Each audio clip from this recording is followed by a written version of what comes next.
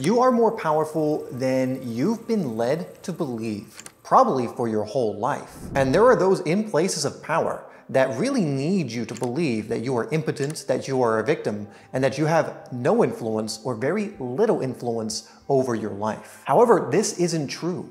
You can become a quantum creator, someone who taps into their powers at the quantum level and can then do so much with their life and influence life so much. And like I mentioned, there are those in power that are scared of you realizing the power within you and using it, because billions of dollars each year are sunk into mass hypnosis projects like the news, TV programs, and even in things like food engineering and similar fields, with the main purpose being to essentially prevent you from accessing your power, from waking up and realizing how powerful you are. Well, not anymore, because today I'm going to be giving you some amazing ideas and tools that are going to help you tap into being a quantum creator, that will help you tap into the deep reservoirs of power that you've always had access to, but have intentionally never been given the key to unlocking. Now, some of the information I'm going to give you in this video is information shared within secret societies and elite circles. They know the power of these ideas,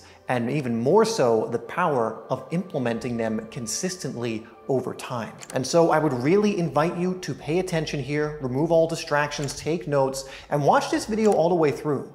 You'll even find a lot of benefit watching this video multiple times, so these ideas sink in and you start more subconsciously memorizing these ideas and using them. And if you do that, you'll start becoming more of the quantum creator you were always born to be.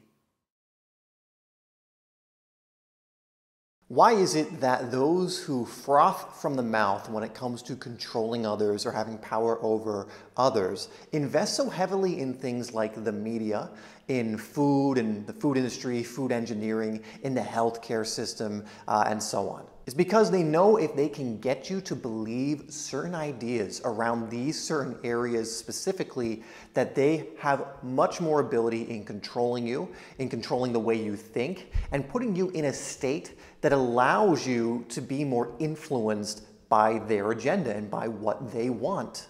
They also know that it starts to take away your discernment and removes you from your natural abilities to a point where you don't even know what they are, because they keep you very, very clear away from them. They really hypnotize a lot of people into never even going and exploring what those might be. And really think about it. How often do you consume media? How often, in like the last kind of century, have we been conditioned to consume different kinds of media? Social media being one of the newest. How often are you doing that? How long were you in the education system? Not coincidentally, from an incredibly young age, when you were much more moldable, much more malleable, basically your formative years, you were in that system. And they have their hands in all of these systems.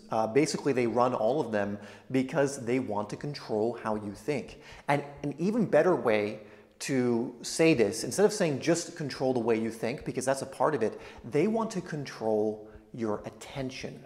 You see, your attention activates your quantum abilities. Attention is absolutely an energetic power when you know how to use it. Why? Because where focus goes, energy flows. Where you put your attention, you are also putting energy. You are also building energy. You can think of it like you're building a ball of energy with what you're putting your attention on. And if you put your attention on something long enough, this ball of energy becomes bigger and bigger and bigger, because that's where your focus is, that's where the energy flows via your attention. The bigger this energy ball becomes, the more magnetic it becomes, the more almost like a gravitational pull it has to attract the like kind. This is why if you watch the news all the time, you're on social media and these things that are calibrated, all the time, like on TikTok and things like that. And if they're calibrated at a certain consciousness level, a certain energy, and you're exposed to that energy all the time, which means then you're going to be transmitting that energy out all the time through your attention, because you're putting your attention on it, you're creating a bigger ball of energy of that kind of energy in your life, which becomes more magnetic the more you put your attention there. This is why you hear quotes like, you get what you think about most of the time. And this expands beyond just thinking, but it plays a big part. If you're thinking about something all of the time, and especially feeling a certain way about that something, you're most likely going to draw it in. So it all comes down to attention. What are you giving your focus to? What are you thinking? What are you saying? What are you feeling? What are your actions? In my last video, I went a little bit over Niels Bohr, who was a famous scientist, a physicist, and did a lot with quantum mechanics. And I went over what he discovered about attention, the double slit experiment, and similar things that really show that this is not just a woo-woo concept. There's a lot of science behind this. Essentially, it went over how important a conscious creator is in creating all of this. And you are a conscious creator, meaning that the way you look at things changes things. And when you look at different things, it also begins to change things. Essentially, what you give your attention to will shift reality. And again, this is why it seems like there's almost like this all-out war for your attention. People want to control your attention. They want to direct your focus on the things that they want to grow in the world, that they want the focus to be on.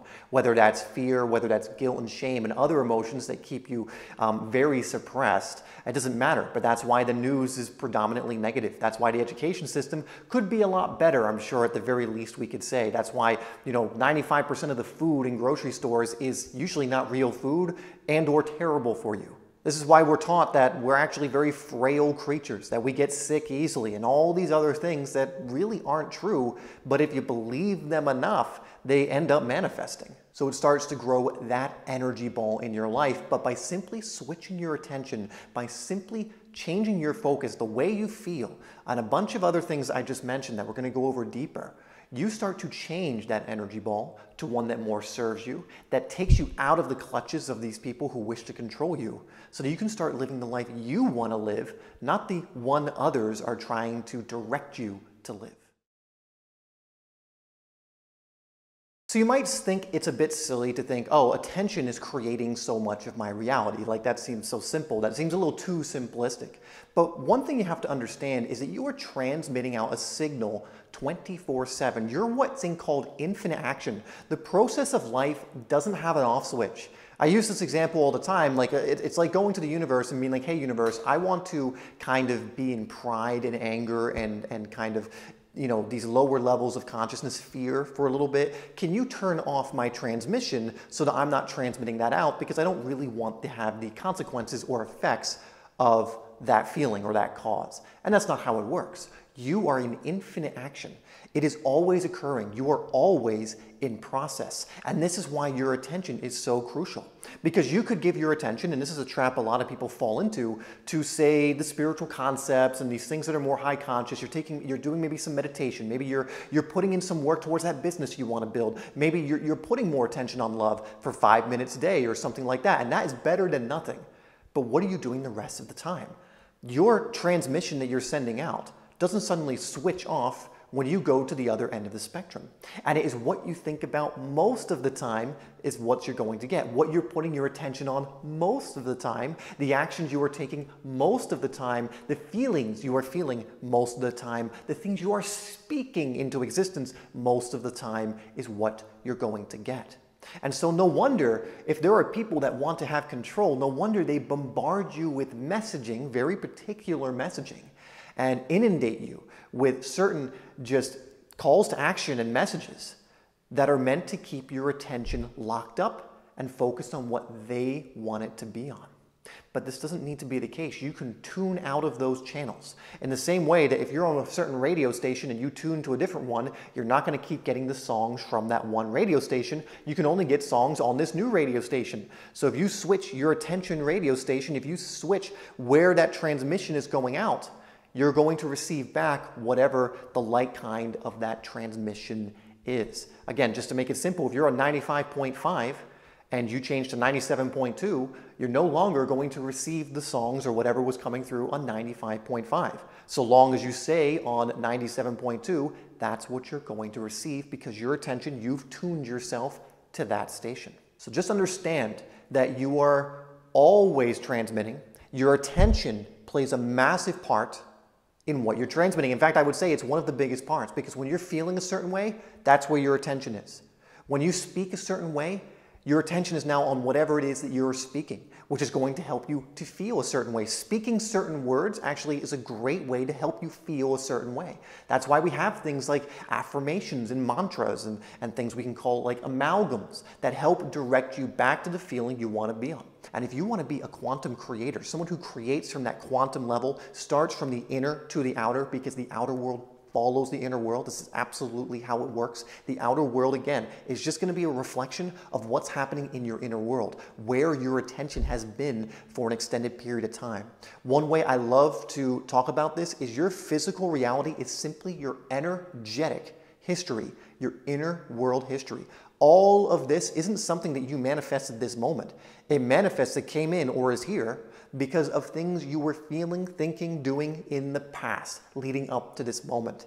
In the same way, when you plant a seed, it's not going to grow into the fruit right away. But when you're looking at that fruit tree, it all came back to what you planted all that time ago and watered and nurtured, and eventually it becomes the tree. You are seeing the fruit of your previous energetic history, of the thoughts, the feelings, and everything else that you were entertaining up until this point. But you can easily change this by planting a new seed, putting your attention elsewhere, and really getting on top of this. Now, I want to give you some things that really deliberate creators, quantum creators, some of the habits that they have, what they focus on, because it's going to give you some useful tools that you can then use to start doing this. First and foremost, if you're not at that point yet, don't worry. Start where you are and just keep taking those steps forward. But I want to talk to you about something that every quantum creator either knows consciously because they've learned it, they've learned this from a mentor, a program, someone who knew this stuff, and they trained under them for a while to master this, or they came across it on their own, which is much more rare. It's much easier to obviously have guidance with someone who's done this, but ultimately, this is what they do. They understand, again, that the outer world follows the inner world, and they don't understand it just from an intellectual standpoint. They know this deep within them, and they move as if this is true, and they get the results because of that. And ultimately, what that means is they know that 99.999999% of reality is energy, empty space. And so they know that 99.999999% of their success, of their ability to manifest, of their ability to create, comes from their thinking, from their mindset, from the way they feel, from their energy, from these so-called intangible things. And they know that the remaining percentage, which is 0.000001%, is the strategy and the tactics and the physical stuff. Because ultimately, when your thinking is right, when your energy is right, when you are in alignment with that quantum place, with, we can call it your higher self, we can call it again with the universe, with life, when you're in harmony with that, you will be led to the perfect tactic or strategy for you. You will be led to the perfect physical thing for you to do. You will be guided. You will have the universal GPS working for you that will tell you, hey, take a left up here. Hey, take a right up here. Most people, when they hear that GPS, they get in their head, they let the programming run, and then they take a right when they need to go left. If that's happened, don't worry. The universal GPS just goes recalculating, okay, take a left. But this universal GPS is very quiet if you're not honoring the inner world. It's a tiny whisper, and a lot of people don't hear it. But the more you honor the inner world, that 99.9+% that actually makes up this reality, the louder that GPS becomes, to the point where you always know what turn to make. And just how much would it change your life if you knew the exact turn you needed to make that was going to be the best next move for you, and you didn't know it from a heady place, like you couldn't explain it. You just knew in your heart, in your gut, in your intuition that I need to take the left here. And then you had the positive confirmation because you took the left and amazing things began to unfold. Or maybe you took the left and there was a bit of chaos, but it's chaos you needed to go through, and then you took a right and this amazing new life was waiting for you at that point. And if you tried to go alone, you would have taken 100 turns and still not gotten to that point because your mind is trying to force its way to whatever outcome. How amazing would it be if you just knew what that is? You learned how to always know from a deep knowing, not a heady knowing, but a deep knowing which turn to take. This is what the quantum creator does. And they don't do it through some magical thing. They do it just by focusing on that 99.9+%, on the thinking, the mindset, how they're feeling, what they're giving their attention to. It really boils that down to that. They focus all day on what they're giving their attention to. Well, let me tell you that when you do this, when you do more of the things we've gone over so far and what I've gone over in other videos, that is what begins to happen. You start to get in alignment with the universe that is working for you, that's trying to help you, but can only do it if you come to the table too, that if you get in alignment, if you co-create with it. It's not going to do it for you. Again, the old axiom, you can bring a horse to water, but you can't make it drink. It's the same with this. You know, the universe can try and tell you to go left, can tell you to go right, based on the instructions, the blueprints you're giving it by saying this is what I want, that's what I want. But you have to actually take the turn. And you have to do the work to get to the point where you can hear, take a left, take a right, go straight, make a U-turn much more clearly. And that happens by focusing on that 99.9+%. That again is what makes up most of what you are perceiving that you are actually living in, and is what's going to give you the results. Ultimately, when you get your thinking right, when you put your attention on the right things, when you start doing that inner work consistently and you prioritize that, that is when you start to become the quantum creator. Now, if you want to get the education that we all should have done when we were kids, learning about these concepts like the inner and outer world, learning about how our reality works, like how to actually rule over your reality, how to control your reality, or understand what you can control and what you can't, but then being able to stop trying to control the things you can't and leave that up to a higher power that knows how to do it and will actually bring good things into your life, then please check out our program EMF, where we essentially do this. It's a 6-month deep dive with a group of other inspired people, so it creates that collective energy where you're going to learn these things at a deep level. We're going to keep your attention on it so that you actually get the results. We're going to keep your attention on the things